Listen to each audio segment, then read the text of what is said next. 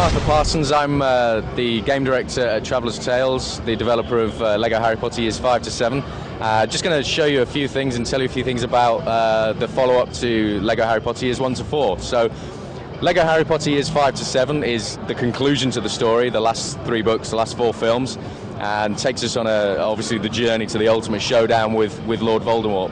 The demo here at E3 is halfway through Year 7, so we've come to Godric's Hollow as Harry and Hermione, looking for some clues, looking for some information.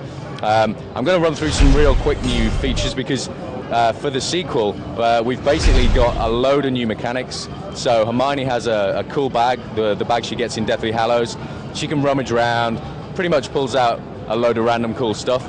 So in this case, something to melt snow, so giant hairdryer. You know, it's one of these sort of cool mechanics where we can just have fun with stuff.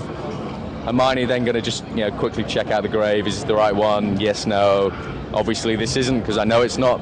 We'll run over here, and we have an awesome new mechanic, which is Defindo. So basically you zap the Defindo wall, which is the red Lego, and you're then able to trace and cut an outline in the Lego, and then the Lego pieces fall out and you can build the shape you've made. So throughout the game we have like hundreds of these walls in there, and some of them make wild wacky stuff like flying lawnmowers, or we have brooms that are actually hoovers, all kinds of stuff like that. This one's made a log burning stove, so again I can melt some snow, check the grave, yes, no, I'll go on my way. And I've actually started the demo in free play because everybody loves free play, and Lego Harry Potter Years 5-7 has all the characters everyone wanted to play from the first game. People like Bellatrix Lestrange, I should have, there's Fenrir Greyback, who's awesome, Death Eaters, Ron, who's had a new hairdo. Lego have released a new minifig. Ron's actually got a new pet as well, so instead of Scabbers we have Pigwidgeon, who's basically an owl that can't fly, so we gave him Biggle Goggles because that's pretty funny. Who else have I got? Professor Lupin, who's now got a new suit for this game, and again he can turn into a werewolf.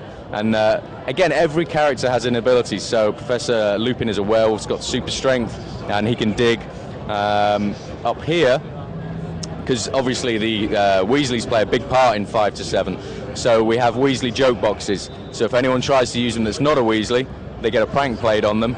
And anyone that is a Weasley, well, they're going to get something that's useful. So if I just quickly go in here as Ron, then I'm going to be able to use this Weasley firework. And then, so we've got fireworks, we have sticky sneakers so you can walk up walls, we have swamp in the boxes. The Weasleys have got like awesome range of like cool jokes and tricks, which is really good mechanic wise. Gives us lots of scope to play with stuff. I'm just going to quickly hop through here. Down here we've got dig spots. Being a werewolf, I can obviously dig stuff up. And what I'm going to dig up here, at first glance, is absolutely nothing.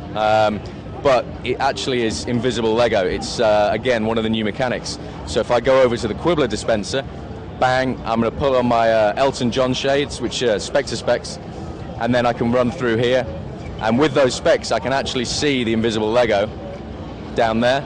So this then allows me to interact with it and build. And this is just a bit of free play. So fiction fans will know that in Godric's Hollow Graveyard, there's a statue of Harry's mum and dad.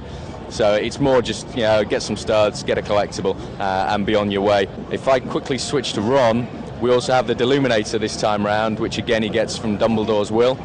This allows you to absorb lights, and then you can basically take these lights and place them in other locations. So if I quickly run across the graveyard through here, there's a plug-in spot, so I can drop that in there, which is going to melt some ice for me. And if I grab everybody's favourite Emma Watson, we can rummage through the bag. What's she going to get? What's she going to get? What would you expect? Obviously a giant gramophone, which is awesome.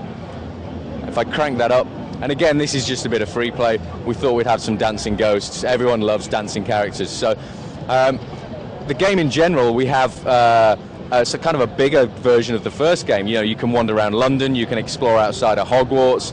We have the ultimate battle. Hogwarts is going to get smashed. The giants, the giant spiders, they're all going to basically, take Hogwarts to pieces. And the final battles are pretty